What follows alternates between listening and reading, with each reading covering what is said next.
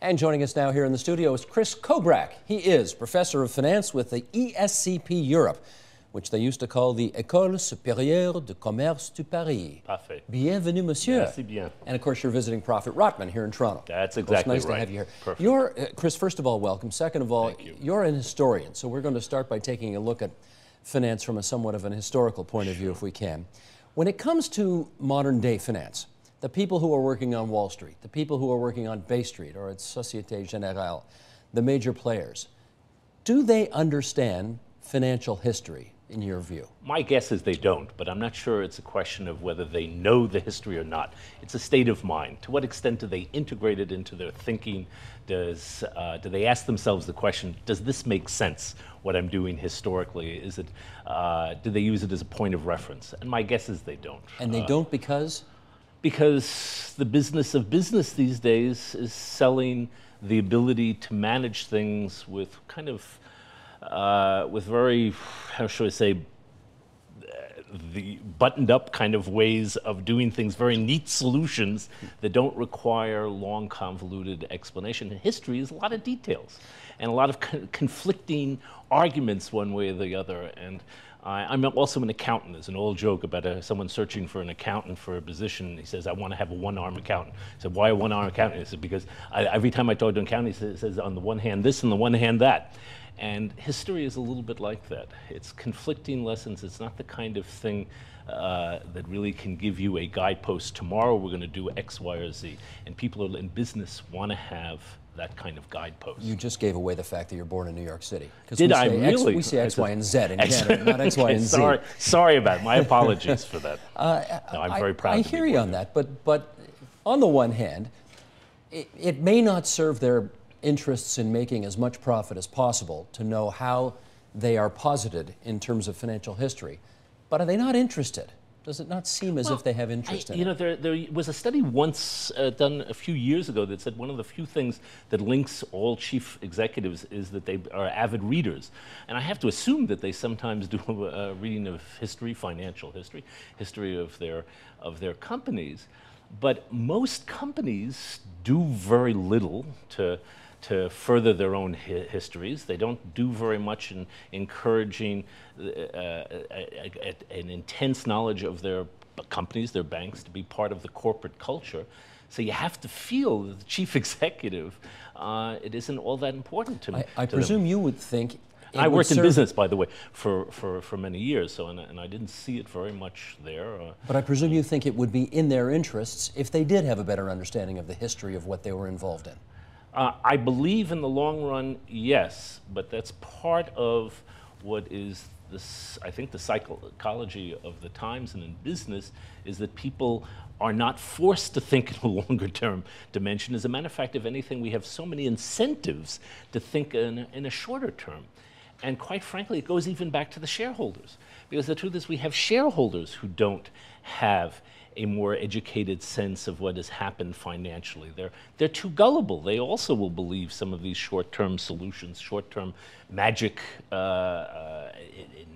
innovations, magic innovations that no one really understands. So somebody who had an appreciation of history, either working on the street or a shareholder, would want to know what, because it would serve their larger interests? I think they would have to understand what, but they have to first understand that it's not going to pick stocks for them in the short run, that it would be something that may be 5, 6, 7, 8 years along. They will get no direct benefit from it. If I could just, I think one of the benefits of history is a lesson about financial panics.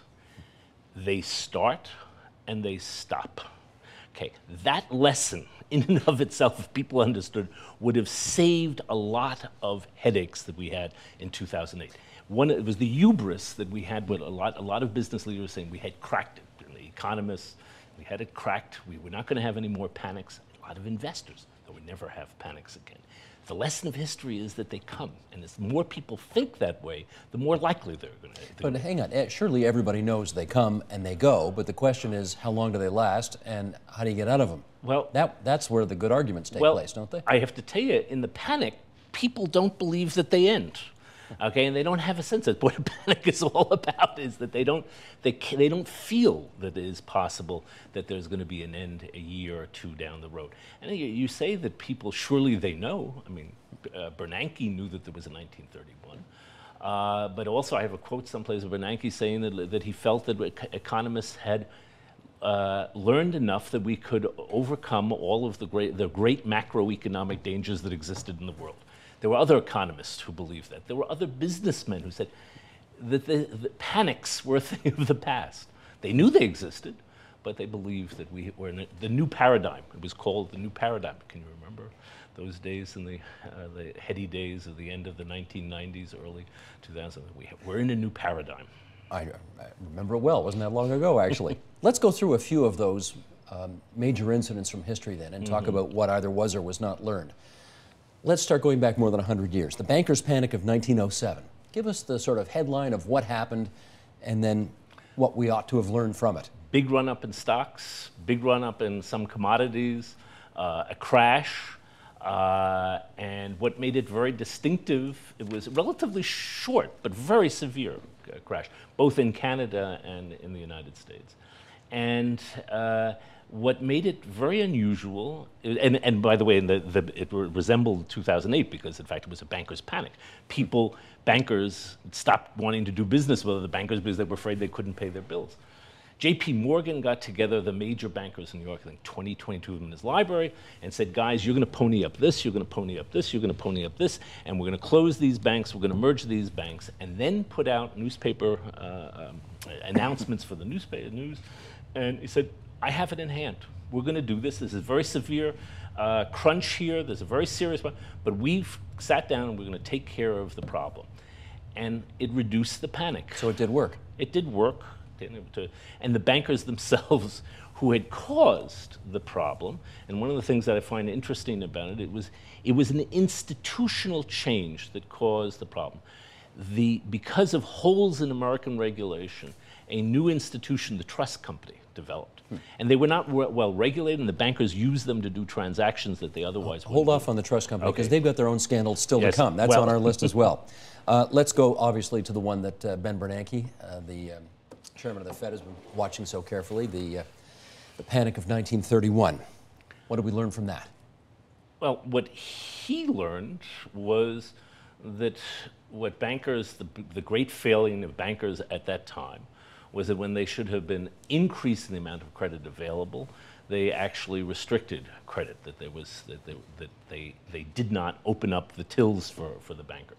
And he's probably right that should have been done then, and it was good that he increased the money supply now. I personally think he's gone too far, and I think one of the reasons we're having a slow recovery is that there was more to the crisis than that. Just as in 1931, there was more to the crisis, that was not the only thing that should have been done, that there were a whole series of other problems in our world banking system that came to the fore at that time, and that they had to be dealt with.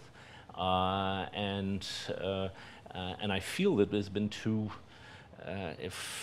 reactive, and I might also add, the assumption that we would have had 1931 all over again, as opposed to 1907, may cause long-term difficulties for us that it's very hard to envision now. So maybe a longer crisis because we didn't think of it as 1907, we thought of it as 1930. Maybe Bernanke learned the lesson of the wrong crisis, in other words, to apply to the situation. Is that what you're saying? Yeah, and you know, Nietzsche wrote a great book on the use of history. It's called in English, The Use and Abuse of History, in German, The Nutz und Abnutz von Geschichte. And in it, he said, knowing too much history can be a bad thing, and knowing too little history can be a bad thing. And sometimes just saying, I'm not going to do what they did in 1931 can be a bad thing to be. For me, you're too possessed by history. Okay, let me take you back to the Nixon administration, the end of Bretton Woods, 1971. Again, what's the headline and the significance thereof? Well, I think in that crisis, one of the things that happened was it was a political decision all over the world to shelter people from the ramifications of this enormous change in the world macroeconomic system. Bretton Woods, I don't know if your audience remembers, I can barely remember, and I'm old enough. Bretton Woods was a system where we had fixed exchange rates. All major currencies in the world were fixed to the dollar. The dollar was convertible into gold. And there were some changes in the rates, but by and large, it was a fixed system. And we moved in the space of a few years. The dollar went down enormously in value, but the real ramification of it is we went to this floating system where basically markets decide every day what the value of the euro is going to be, what the value of the Canadian dollar. The relationship between gold and dollars ended. This ended. And gold and the other currencies ended effectively. And this was a brave new world for people because we had had paper money around for a long time, but never had that kind of complete detachment from gold at that point. And that made people very, very nervous, and there were all sorts of, the commodity prices were increasing. And to shelter people from that, governments and central banks in the world took on policies that ended up creating what we call those, remember, stagflation? Mm-hmm. It was basically 10 years where it wasn't horrible, we didn't have a depression, we didn't have, even through the whole time, a recession, we just had no growth. And it might have been a much shorter-lived problem if, in fact, they had not taken all the measures they did to shelter people from the effects. And what we ended up with was we had to have, in 1981 through 83, a very, very severe recession to wring out the inflation that was kind of paralyzing most economies. A few minutes ago, you mentioned the savings and loans that were created as a result of one of the previous crises. On Ronald Reagan's watch, they had their own savings and loan crisis. And one of the best lessons there relates to something in the headlines actually a couple of days ago. It's just been announced that it looks as if the United States government is going to make money from the $800 billion bailout. Now, what the lesson there would have been is the money that is put into stabilizing the system, as was in 2008, in the fall of 2008, is not necessarily money is just given away to the shareholders. Shareholders got very little of it. Not necessarily money that is given away to the managers, who in fact got a lot more, I think got a lot more money out of it, but in fact, it stabilized the system, and you don't necessarily lose all that money. And they didn't. In savings and loan, they got back most of the money that they had put into it. But you will grant it's better that these things not happen in the first place. Absolutely. Okay, so on that, just so we're not misunderstanding. I don't. Okay, let's try this. Do you think, given all of those lessons of history and you know, government, private sector, there are some people, academia, who are certainly aware of what those lessons ought to be. Do you think the lessons are understood well enough that they have actually found their way into government policy at the end of the day? I don't think so. And I'll tell you two things that make me think that's not the case. The first is you skipped over one of the crises that I was going to talk about, and that's the long-term capital management crisis. I won't go into detail. What year was that? 1998. And didn't make my list. I didn't make your list. Okay, all right. But the one of the crises that I have written about before, and that we had talked but I do remember that one. You do remember? Okay. Yeah. Buxley. Now, what was her name? What was the name? That woman at in the Clinton administration. Bourne. Her last name was Bourne. But I don't know that. She blew the whistle on this thing, and they all ignored her. I want to say somebody in the control room Google this for me. It's something like Brooksley Bourne or Buxley Bourne, and she got Greenspan and Clinton and all these guys and Rubin all together. Okay, but you're going to the next stage of that.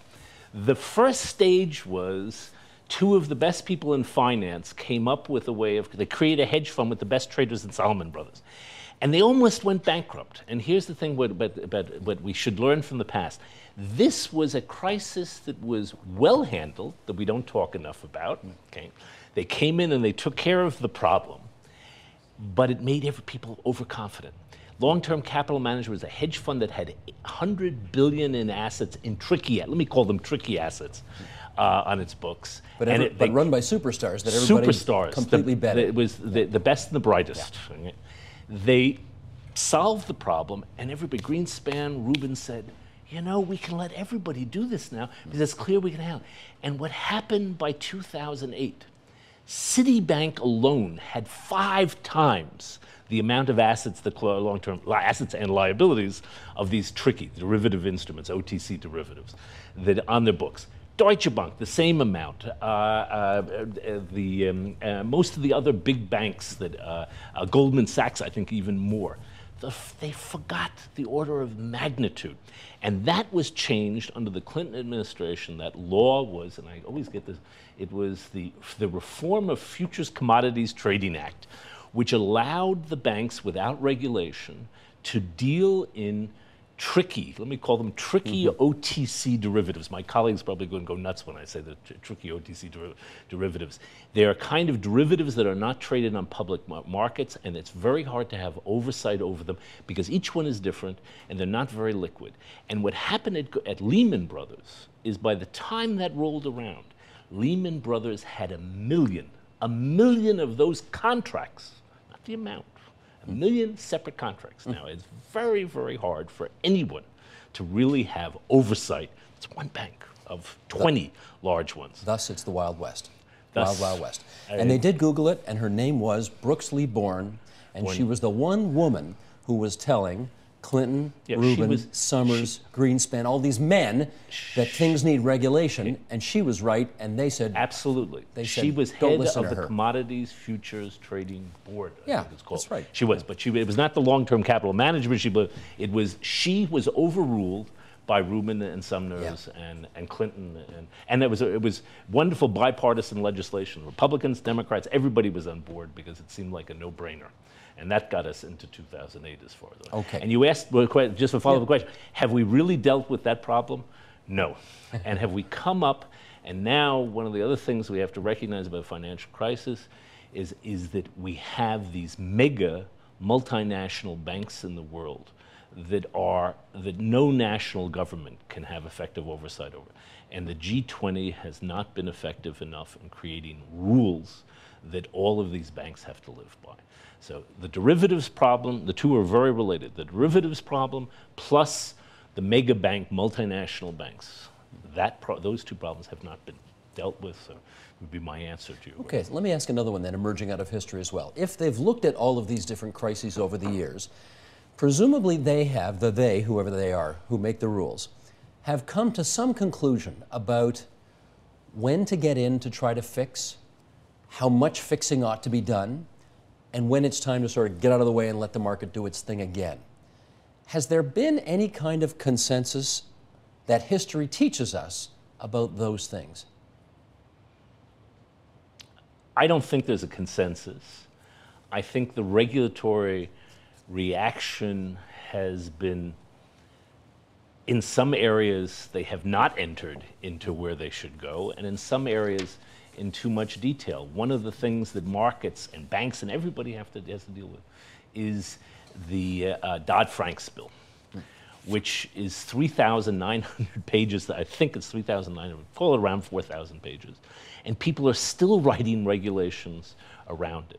The Glass-Steagall bill, which reformed American banking in the 1930s, was 38 pages. Okay, now there are probably regulations that came afterwards.